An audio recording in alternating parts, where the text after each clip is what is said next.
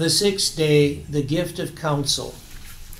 Remember in your prayer today all who are struggling with temptations and addictions of body and mind, soul and spirit.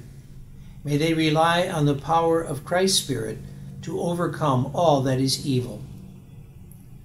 Come, Holy Spirit, fill the hearts of your faithful, and kindle in them the fire of your love. Send forth your Spirit, and they shall be created, and you shall renew the face of the earth.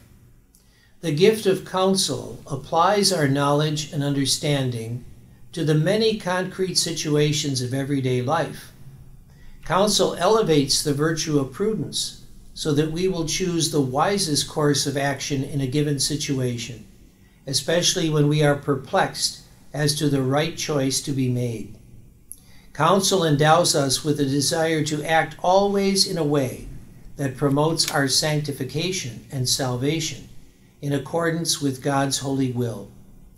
We pray that the Holy Spirit will richly endow us with the ability to judge rightly the situations that challenge our faith, so that we may not waver along the path to holiness.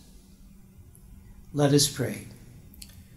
Father, send the Spirit of counsel upon us for the accomplishment of your holy will in our lives, in the church and in the world.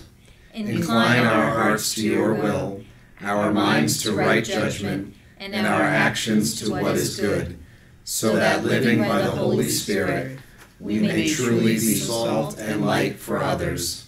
We ask this through Christ our Lord. Amen. Mary, Mother of Good Counsel, pray for us.